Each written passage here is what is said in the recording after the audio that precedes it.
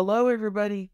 So today I wanted to show you how you could take your Windows 10 Home 64-bit edition and upgrade it to Windows 11 Home 64-bit edition, even if your computer doesn't support it. Maybe your processor isn't fully supported by Windows 11. Maybe the RAM's not fully supported. Maybe you don't have Secure Boot or the TPM 2.0 on your computer. Whatever the reason may be, I wanted to show you how you can upgrade it to Windows 11 and get it running on your computer. So let's go over now. Okay, so the first thing we're going to do is we're going to go onto the internet. And I'm going to use Microsoft Edge, which is right down here. But if you don't see it right there on your taskbar, just go ahead and click on the Start button and then scroll down. And then right there under the M's, you should have Microsoft Edge. So go ahead and open that up. And then up here at the top, in this bar, I'm going to type in duckduckgo.com. Now, you can use any search engine you want to. So if you would prefer Bing, Yahoo, Google, any of those, feel free to use those. I just was going to use DuckDuckGo. Now here on the search engine, I'm going to type in Windows Health Check app. And you can see it showed up in the list. So I'm going to go ahead and click on that. And then the very first result says how to use the PC Health Check app. So I'm going to go ahead and click on that. And then if you scroll down just a little bit, it says if you don't have PC Health Check installed, you can install it by going to, and it gives you this website. So I'm going to click on that link right there, and then it automatically downloads it for you. And it has the icon right up here at the top where it says downloads. See, there's a little folder where it'll open up the downloads folder. So I'm going to click on that. Now, for any reason you didn't have that on your computer, you can go down here to the File Explorer, click on it, and then once File Explorer opens up, you can click on Downloads, and it'll take you to the same place. Now here is the Windows PC Health Check setup. So I'm going to right-click on it and install it. Now here, I'm going to go ahead and accept the terms in the license agreement and click Install. Now this is not a very big program, only should take a few seconds to install, but we're going to go ahead and open it. Okay, now I'm going to close the downloads window because we don't need it at the moment. And then here, it says Introducing Windows 11, and it kind of gives you an overview of the computer. Well, what I want to do is I want to click on Check Now to see if I can install Windows 11. Okay, so as you can see, the processor is supposedly not going to be supported with Windows 11. So I was going to show you how you can install it on your computer so that you won't have that problem. So what we're going to do is we're going to close the X here, and I'm going to click on the X here. And then I'm going to go ahead and I'm going to download the Windows 11 ISO file. Now, the reason I'm downloading the Windows 11 ISO file is it will allow me to install Windows 11 on the computer after we make some changes. What we're going to do is we're going to go back up here to duckduckgo.com and press Enter. And then here, I'm going to type in Download Windows 11 ISO, and then I'm going to press Enter. Okay, now I'm going to click on this link where it says Download Windows 11, and it's from Microsoft.com. So I'm going to click on that, and I'm going to scroll down just a little bit, and it says Download Windows 11 Disk Image ISO for x64 devices, which is just 64-bit devices. And then I'm going to click underneath Select Download, and I'm going to select the Multi-Edition ISO. I'm going to click on Download. Now here, it wants to know your language. So of course, you would want to pick your language. I'm going to choose English United States. And then I'm going to click confirm. Now, I'm going to go ahead and click on this button right here that says 64-bit download. And it's going to start downloading that file. Now, I'm going to fast forward it so you don't have to watch it download this in its entirety.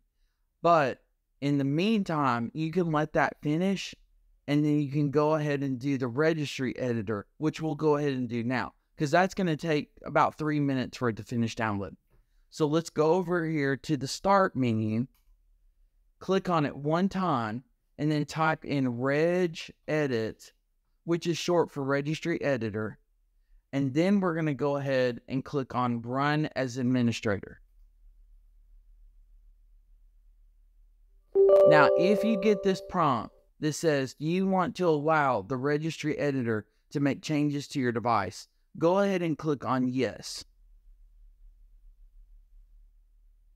Now here, I'm going to go to the H key local machine, and then I'm going to go to the system, and then I'm going to go to setup, and then I'm going to click on the one that says MO setup. But as you can see, I don't have one that says MO setup. So what I'm going to do is I'm going to go up here to the top and click on edit, new key. And then I'm going to type in a capital M, lowercase o, capital S, and then the rest of it's lowercase, E-T-U-P. And then I'm going to press enter. Now that just created that new key for us.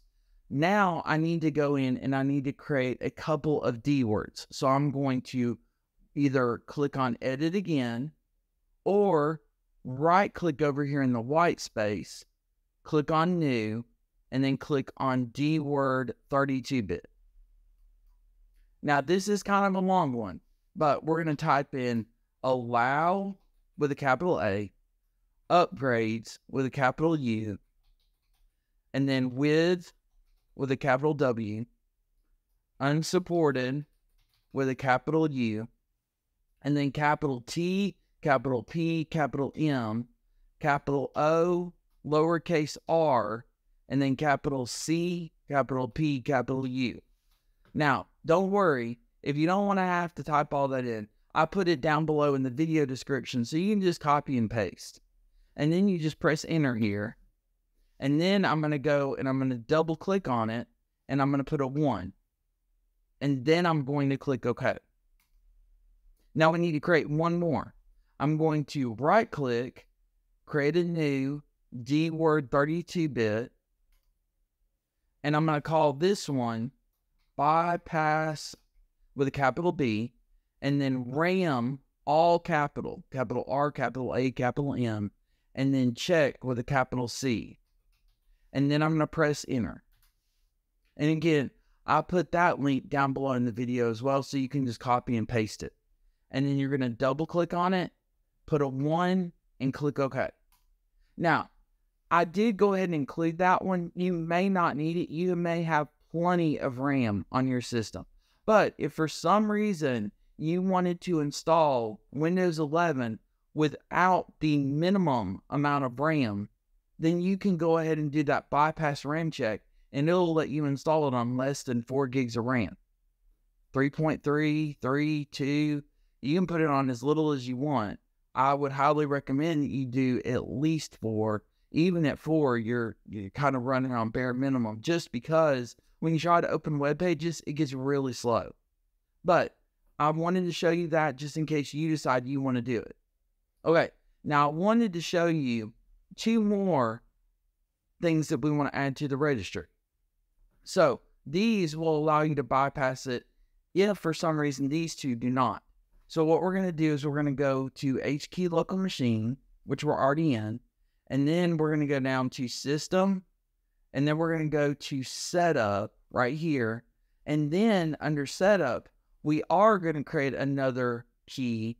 We're going to click edit, new key, and this one we're going to call lab config, and it's got a capital L and a capital C, and then we're going to press enter. Now over here, I'm going to create a new D word 32-bit, and we're going to call this one bypass secure boot check. And then it's got a capital B, a capital S, a capital B, and a capital C. And again, I included that one down below in the video description so that you can just copy and paste. And then I'm going to press enter, and I'm going to double click on this, and I'm going to put a 1, and then I'm going to click OK. Now I'm going to right click again, go to new D word 32, and this one is going to be bypass TPM check. Now again, the B is capital, the T, the P, the M, and the C are all capital. But I put a link down below so you can copy and paste it if you wanted to put that into your registry and not have to type it in. And then you just press enter, double click on it, put a 1, and then click OK. Now, at this point, you've done everything you need to the registry to bypass the setup. So here, I'm going to go ahead and I'm going to close the registry. I'm going to close the Microsoft Edge. And then I'm going to go ahead and restart the computer to make sure that all those registry changes take effect. And then, if you had noticed just a moment ago, it had finished downloading the Windows 11 ISO. That's why I could go ahead and restart it. But you don't want to restart yours until your Windows 11 ISO file has finished downloading. So once this comes back up, we'll go ahead and continue, and I'll show you how you can update it to Windows 11 Home.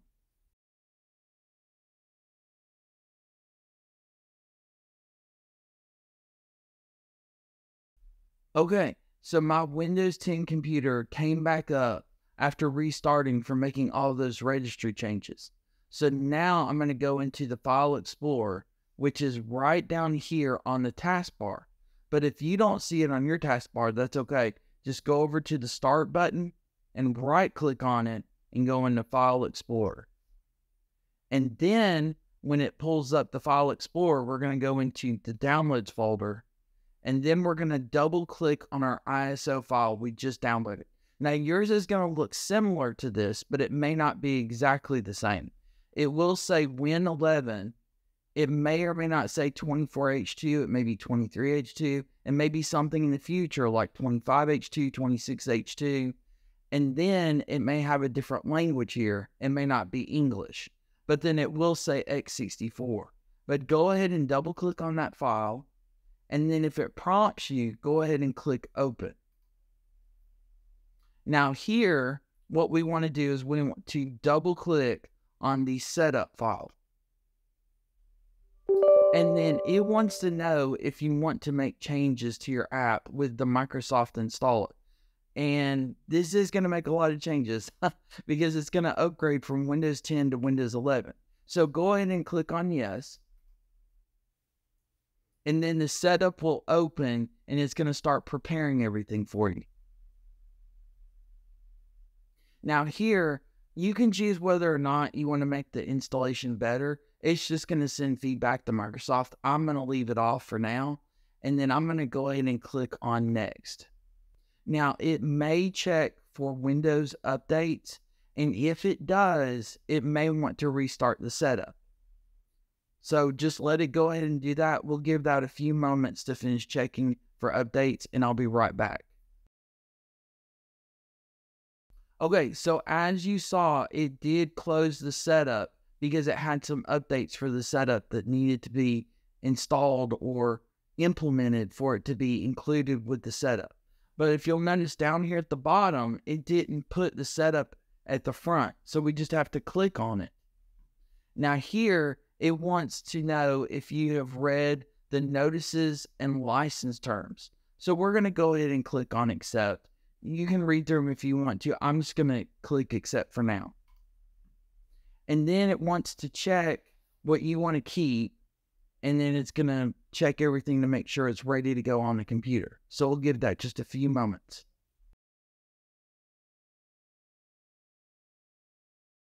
Okay, so it just finished checking for updates. It took quite a bit of time, and yours may too, but don't worry, it will finish. So now it says it needs our attention. This PC doesn't meet the minimum requirements because remember, I bypassed everything. The TPM check, the CPU check, the secure boot, the RAM, everything. And so now all you have to do is just click on accept. And then it should continue on with the Windows 11 setup so that you can install it on this computer. Even though it doesn't officially meet the requirements, you can still install it on this computer.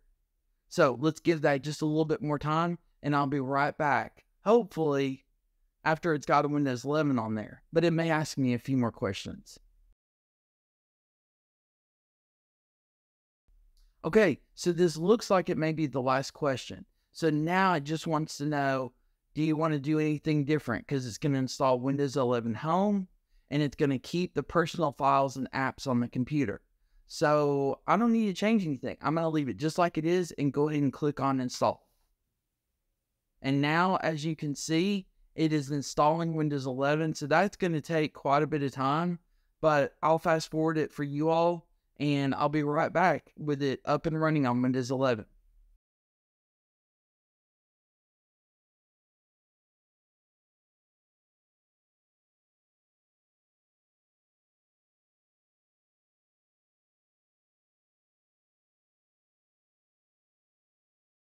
Okay, so as you can see, it finished installing the Windows 11 Home Edition on this computer. So if I click on Start, and then I go to the Settings, and then after Settings pulls up, if I go into System and scroll down to About, you'll see right there, it's got the Intel Core i7-7700 processor with 4 gigs of RAM, and it was able to get that updated to Windows 11 Home. So I hope that was helpful on how you can upgrade your Windows 10 home computer to Windows 11 Home and get it up and running. Even if the CPU doesn't meet the requirements, you don't have enough RAM to meet the requirements, you don't have secure boot turned on, or you don't have the correct TPM version, you can get it up and running as long as you follow those registry key changes that I showed you in the video. If you do have any questions or problems with this, please let me know down below in the comments and I will be more than happy to get back to you about it. And if there's a video that you would like for me to create, please let me know that down below in the comments as well, and I will do my best to create that video for you. And as always, because you all do such a great job, if you can, hit that like and subscribe button so I can keep putting out more great content like how do I upgrade my Windows 10 home computer to Windows 11 Home and do it on unsupported computers, and I'll be glad to keep putting up all this great content for you all. Thanks so much, everybody. I really appreciate you all. I hope you have a great day. Take care. God bless, and I'll see you all next time. Bye.